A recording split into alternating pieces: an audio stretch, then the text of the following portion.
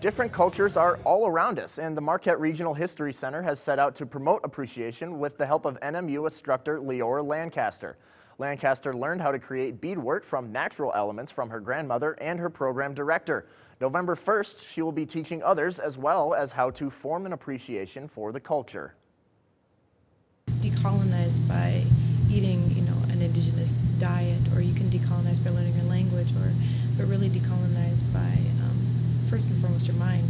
And in this way, we're decolonizing kind of like our clothing, kind of our identity by wearing these things and using our natural elements to work with.